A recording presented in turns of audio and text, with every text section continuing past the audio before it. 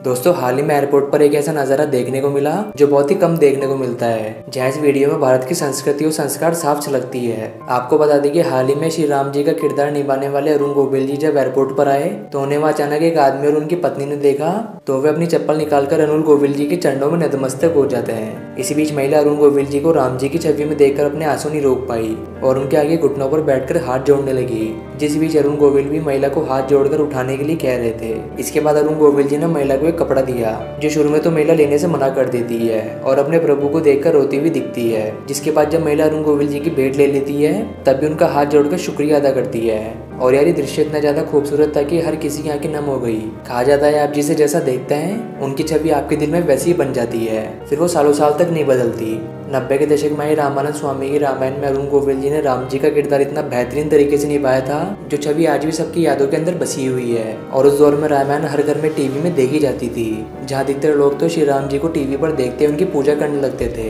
जिसके चलते लोग उन्हें आज भी देखते हैं तो उनकी आज वो 35 साल पहले वाली राम जी की छवि लोगों के मन में बन जाती है, जो देखकर लोग उनके चरणों में गिरकर आशीर्वाद लेते हैं, जो सच में यार बहुत ही बेहतरीन अभिनेता है। जहाँ ये वीडियो बहुत ही तेजी से वायरल हो रहा है, जिस वीडियो को देखकर लोगों की रामायण की यादें ताजा हो गई। आपको बता दें कि वीडियो में अरुण गोविल जी महाराष्ट्र के संभाजी नगर में रामलीला देखने के लिए पहुंचे थे, जिस दौरान ही एयरपोर्ट से गुजरते वक्त महिला अपने श्री राम जी को देखकर उनके पैरों में नतमस्तक हो गई और प्रणाम करने लगी। दोस्तों किसी भी अभिनेता के प्रति ये होती सच्ची आस्था जो देख महिला के आंसू भी आ जाते हैं। इसके बाद महिला ने अरुण गोविल जी को जाते समय उनके साथ एक तस्वीर भी खिंचवाई। वैसे दोस्तों आपका इस बेहतरीन नज़ारे के लिए क्या कहना है कमेंट में जरूर बताइएगा और ऐसे लेटेस्ट अपडेट्स सबसे पहले देखने के लिए चैनल को सब्सक्राइब जरूर कीजिएगा।